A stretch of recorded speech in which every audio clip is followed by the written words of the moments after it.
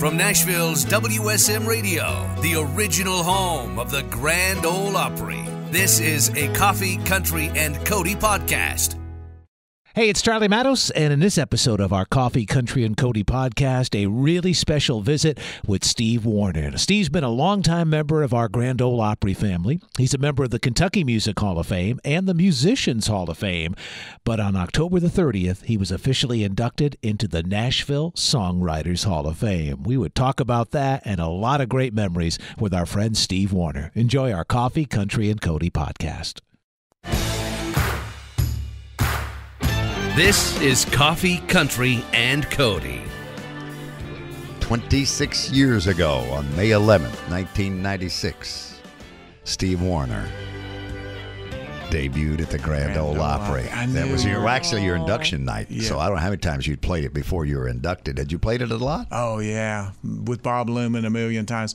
The first time I did the Opry. But as a solo artist. Oh, as a solo. Because you played it first with Dottie. Dottie. I did it. My very first would be with Bob Luman. He put me on a couple times as a solo, just pushed me out there. I wasn't. So that was before Dottie? Yeah, but, well, no, it was after Dottie. Oh, okay. But it was, so this would be.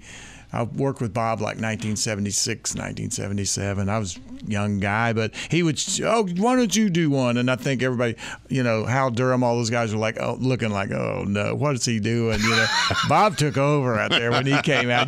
Bob Luman. He was, but as an artist, yeah, it was, I don't even, I did it so much with Dottie West and Bob Luman. First Opry ever was still at the Ryman when I used to do Dottie was running late.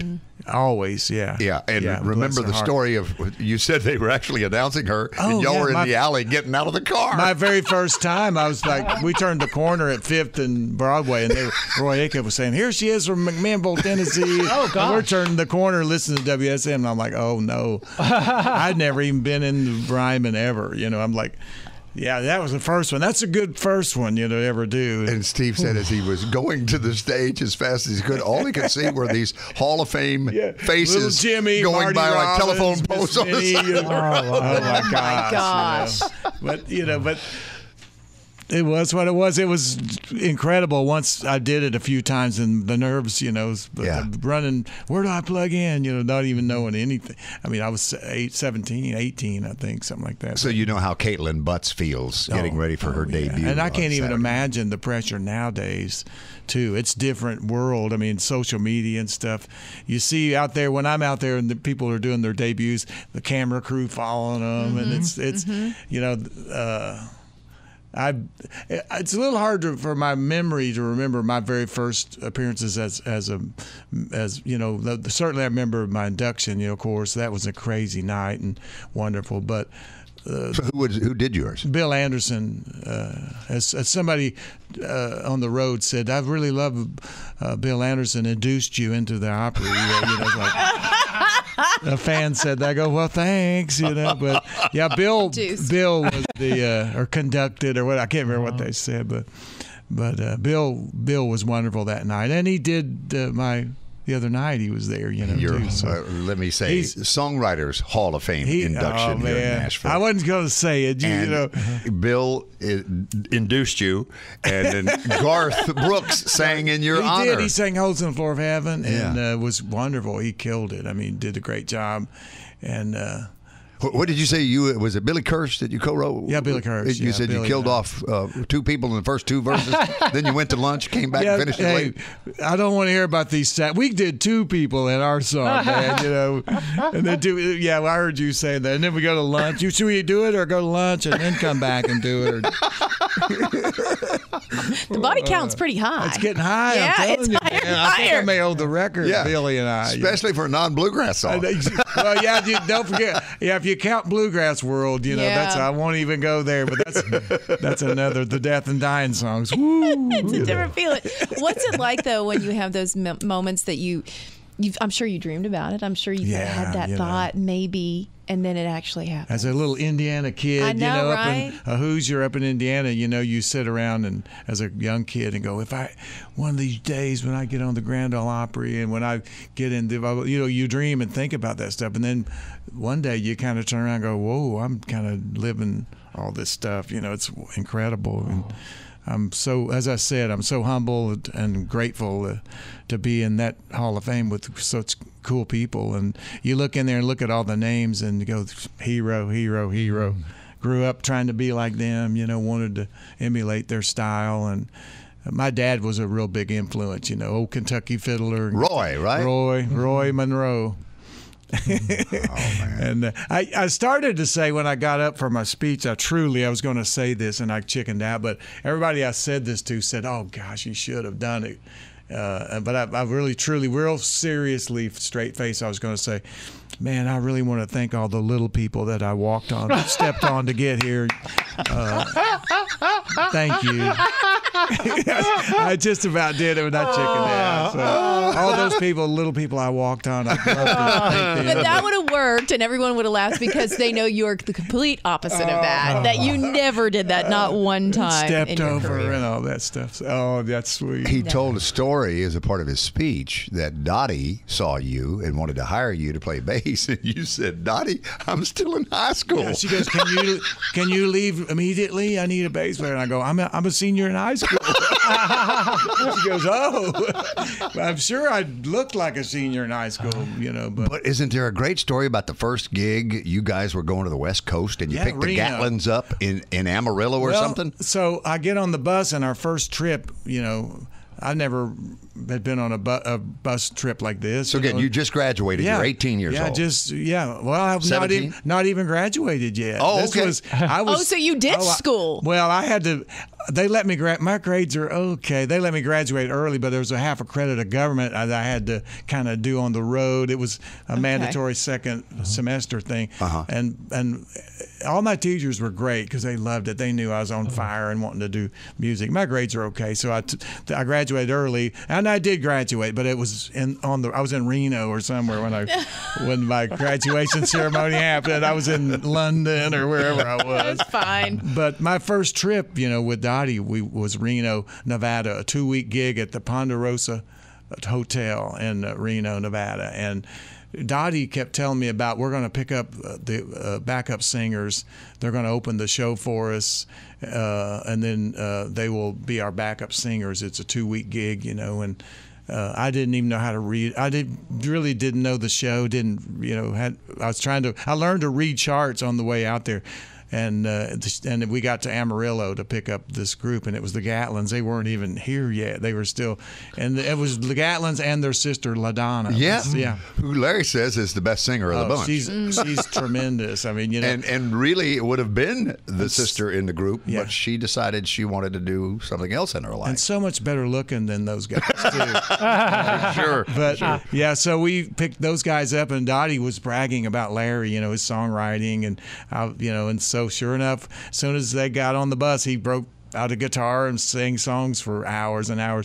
I remember pulling into Oklahoma City, and I told somebody, I got out of my bunk and I said, are we there? And they go, we're about halfway. And I went, oh my gosh, where are we going? That was my very first trip, So took forever. What did you learn from those early road trips that you were like, this is something I need to file away? God, I was watching every little thing like, okay, note to self, do that, don't do that. Do that, don't do that. Really don't do that. No, but those guys, I remember the Gatlins went skiing up at Tahoe once, and I didn't ski, and they kept saying, they're calling me names, you wuss, you come on, let's go skiing. Oh, I can hear it. So then the next day when we getting ready to do the show, here they all come in like the Drum and Five Corps in the Revolutionary War, all on crutches. I go, see you guys, that's great. Those are great days, I remember great memories. Larry famously saying that Dottie West saw him first time she'd heard about him. She saw him. She said, "Wow, you got to be able to write a song. You look too much like Mickey Newberry not to." Yeah, and he does. If you go back and look at those. Yeah, the early ones really. Yeah, and so Larry and I kind of came along with I've watched his writing, and with Dottie though, I talked about this, Bill, on Dottie's house out on Shies Hill out there. She lived Shies Hill. Near Green Hills. Yeah, I've heard this story, but the audience wants to hear it. It was a Songwriters haven. I mean, she was such a great songwriter, and I always brag on her. The first female country artist to ever win a Grammy. You know, that's pretty cool, man. And she wrote it, "Here Comes My Baby" in '64, and so she was my big sister, you know, and really looked out for me. I'd walk on the bus, and she'd say we were leaving for a trip, and she'd go, "What'd you write this week? You know, where's your notebook? Let me." She was taking me to school, you know. But you said the living room looked like a hippie hostel of songwriters. Yeah, it was songwriters. You know, you'd come off the road and there was you don't know what writers might be there. You know, I remember Red Lane. I remember meeting Red, and you know, I remember being on the road and the songwriters. You know, and she introduced me to Merle Haggard, and she introduced me to Roger Miller and people. You know, and they all loved Dottie, and she loved them. Jeannie Seeley, you know, they were best friends. Chris Dottie. Christopherson? Yeah, Chris Christopherson. Mickey Newberry? Yeah, and Mickey. I remember Dottie, they always talked about Mickey a lot. Her and Byron, they just adored Mickey. We listened to a lot of his music on the road, you know. So. And she finally kicked you out and said you had to get your own place? Get out. I loved it because I was sleeping on the couch downstairs. Now it's Michael Rhodes' house, you know. But he lives there. But I used to, I got real comfortable on that couch because Johnetta was upstairs cooking those beautiful breakfasts and biscuits, and Dottie was a great cook. I mean, great cook. So I was like comfortable, and finally they go, you probably ought to look for your own place here soon. You know? Do I need to? Steve, where are you going to be living next week? Signed Dottie. We'll be back with Nashville songwriter, Hall of Famer, and Grand Ole Opry star Steve Wariner.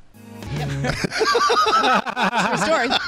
I've told him that before. I'm like, I love that song, but you crush me, so it either gets turned off or I pull over. Bill, you know, I told you this probably. Charlie, I think I've told you guys this, but when we wrote that Billy Kirsch, by the way, he lives in Santa Fe now. I talked to him the other night, and he congratulated me, and he's a tremendous songwriter, but a great friend. But when we wrote this song, about a day later, I was still real high on this song. You know, I was like, we may have a cool one here, you know, and I never want to jinx it. But so a guy that worked in our management office, his mother was in town. I've told this probably, but his mother was in town and visiting him, and really sweet lady. And I asked her, I said, I don't go in that office much. I never went in, but I went downtown Franklin to the office that day, and she was there, and I met her, and there was a guitar, and I said, I'd like to. Do you mind if I play you a song? I'm so excited. We just wrote this yesterday, and I sat down and played holes for her, and she had a little tear at the end, and she says, "That's so pretty.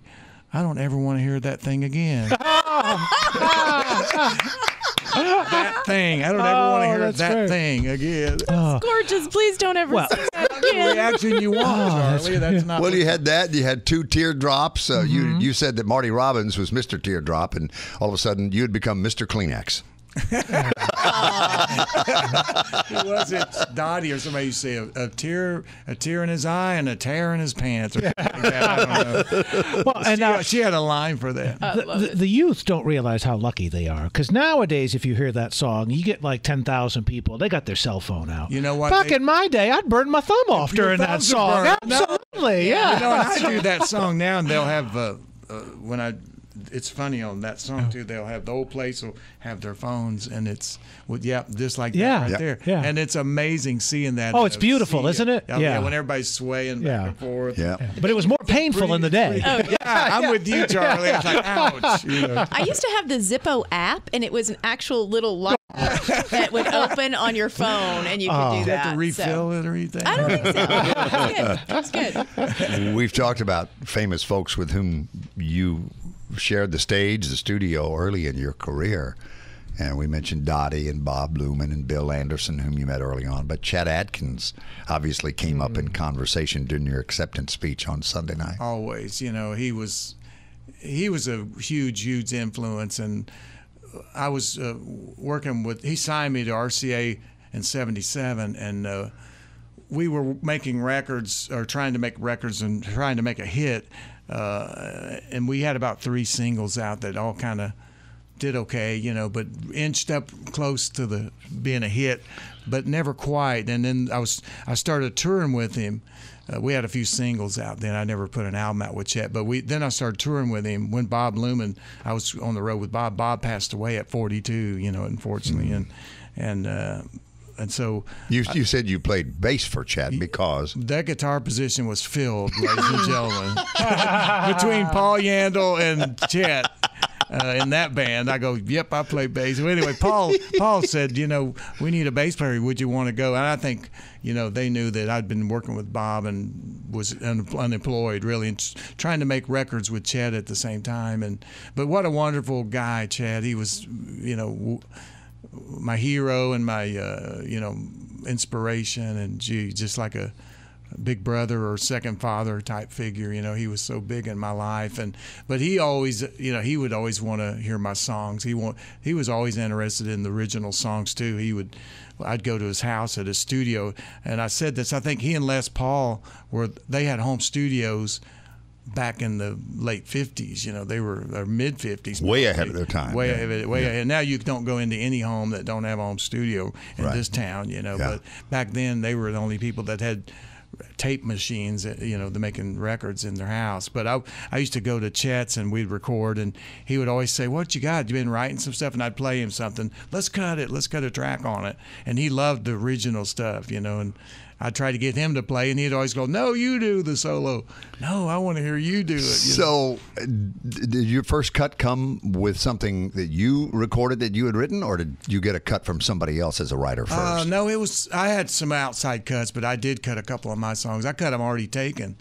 That was one of the first things I cut. Chet really liked that song, and I wrote that when I was 18 with Dottie West out on the road. I wrote a guy that knows nothing about fatherhood at that point, but I was writing I'm Already Taken, and we went in and cut it, and of course it was a very first single, one of the early singles, and didn't do much, but I re-recorded it in 2000 when I got to Capitol. I played it for all the A&R people, and I failed to mention that it was a real old song, but they loved it. Whoops, I forgot to tell you. I wrote that a long time ago. But they all go, oh, we got to cut that. So it became a hit all those years later. And what year did Chet bestow upon you the title of CGP, Certified Guitar Player? CGP, that would be, what year would that be? I'm thinking 93 or 4, somewhere in there. And how that happened was we were up for a Grammy. They called from Capitol and said, this song is up for a Grammy this year. And I go, that's great. Who I'm up in that category? Who I'm up against? And they said, well, you're up against Chet Atkins. And I went, oh, okay, great. And Chet called me, left a message, and said, I'm voting for you tonight. We went up to Madison Square Garden, and it was up there that year. And I said, he said, he left a message, and he said, I'm voting for you. He said, you should win this. And he goes, and he said, by the way, I've got 16 of them. Click, hung up, I've got 16 anyway. So, but anyway, Chet won. And then when I got home, he was doing the Monday night Cafe Milano. Remember, he was doing that? Yeah. He played kind of like Les Paul was doing it in New York, but he was doing it every Monday down, and it was great. A residency, we call it now. Yes, that was a long time ago too. He was doing that, and there were all kinds of people coming in playing, all kinds of cool guests sitting in, and so Chet called and said, "You got to come down Monday night." And Karen talked to him and said, "Well, I'll tell him." And he goes, "No," he's adamant. He has to come. So that night he made me a CGP, got me up and made me an honorary CGP, and he reached behind his amp and said, "And I want you to have this," and he gave me his Grammy that he just had won, and he said, "Folks, you can't give these away. They frown on that," and they do. They tell you can't give away Grammys. And so he had a plaque. He said, "So that's why I put a plaque on this.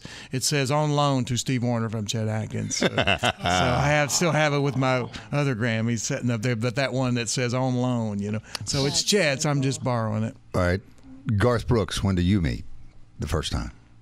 That was early on. He was in college. I mean, we was. Oh, really? Yeah, that far he was back? way back. Yeah, way back. He was just college or coming out of college, excuse me, and he would open shows for us, and we would get out in the sound check. We'd all be out in the parking lot throwing footballs and stuff and hanging out, and he was just a kid wanting to know about the business, and How about you could that? tell that he was something else, you could tell, oh, this kid's going to be something, and he is, so. Yeah, it was the eyes, wasn't it? Like the python in the Jungle Book. Once you looked into his eyes, it was over. Yeah. He had you where he wanted you. That's right. Steve Wariner is a songwriter, Hall of Famer as of Sunday night. He went in. We'll continue to talk about that event. And music like Garth and Long Neck Bottle, Keith Urban's Where the Black Top Ends, Clint Black's Nothing But the Tail Lights, on and on the list goes. One Small Miracle for Brian White, Steve Wariner on Coffee, Country, and they do come true for Steve Wariner. Still coming true. Yes, they do. Got dreams of one day being in the Songwriters Hall of Fame. And Kelly Sutton, as we know, it happened on Sunday night in the ceremony there. The gala. We don't even call it an induction. It's a gala that included Hillary Lindsey, It was all Whitey Johnson, Gary Nicholson, Shania Twain, Chips Moman, and David Malloy. So what a class.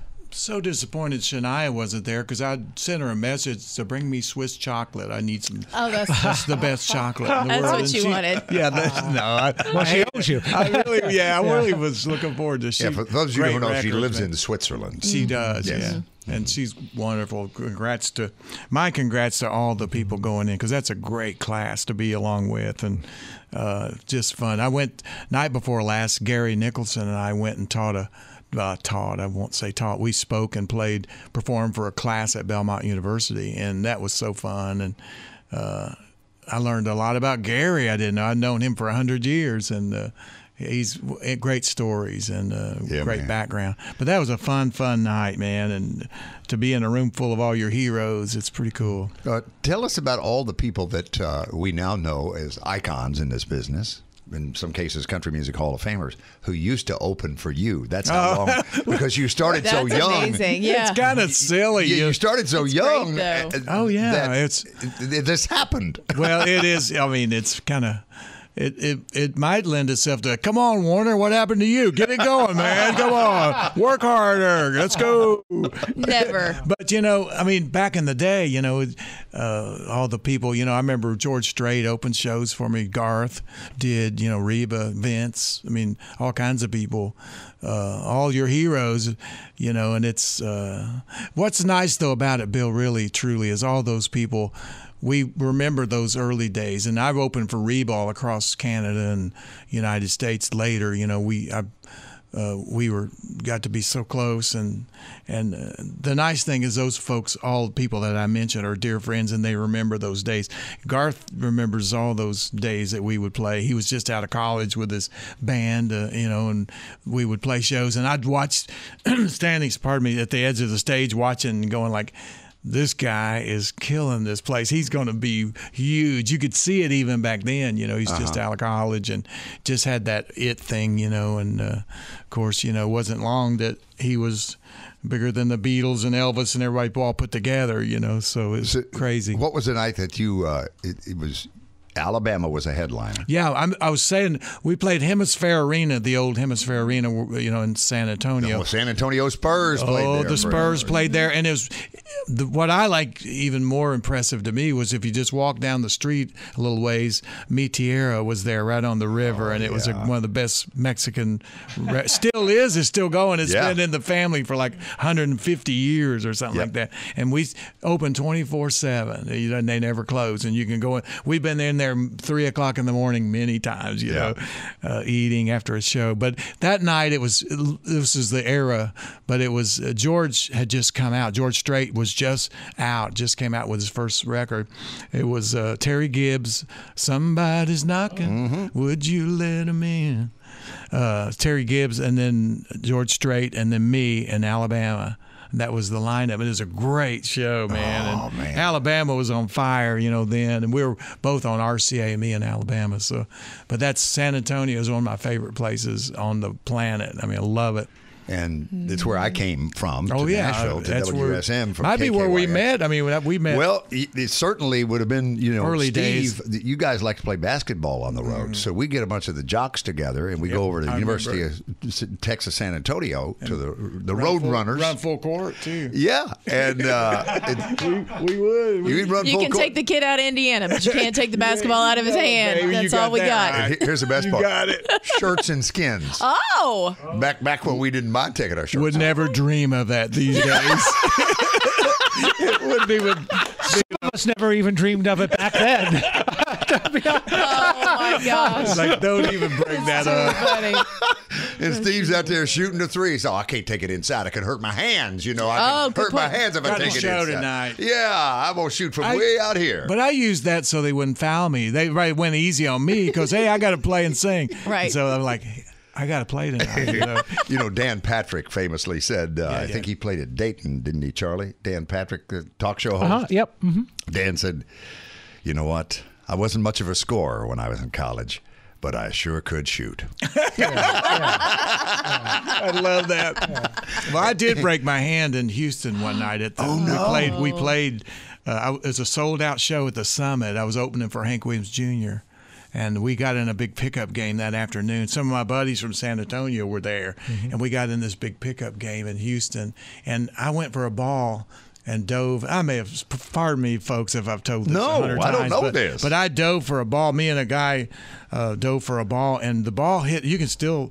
This fingers needs to be over in there somewhere. But anyway, I dove for a ball, and the end of my fingers hit the tips of my fingers hit this ball, and it just immediately is hurt. And I got up, and everybody goes, "Can you move it? Can you move your hand?" I go, "Yeah," and they go, "Bring it in," you know. So we played another hour. And then I did the show. By the time of the show, my hand was like, and then everybody's going like, well, you can move it. It's not broken. And I did 2 more shows before we got home. And when I got home, I went straight to the doctor, X-rayed it. Karen saw it and went, oh, my God, it's purple. And I went and, broken in 2 places at metacarpal. And I did like 3 shows with a broken hand, didn't even know it. So to all you prospective guitar slingers and singer-songwriters out there, it won't keep you out of the Hall of Fame. Okay? I thought you were going to say, don't do it. But you may miss a couple of paydays. That's it. That's all we Got had. to do it. Love you, Steve Wariner. Thanks for coming to see us, pal. Glad to be with you, And guys. congratulations. Thanks, guys. Couldn't be more Appreciate proud of anybody. Thanks. Steve Wariner, Kelly Sutton, Charlie Matos, Bill Cody. How about a little Garth Brooks with Steve Wariner, huh? Long neck bottom, let go my hand. Hey, jukebox, don't start playing that song again. 'Cause there's a girl at home who loves me.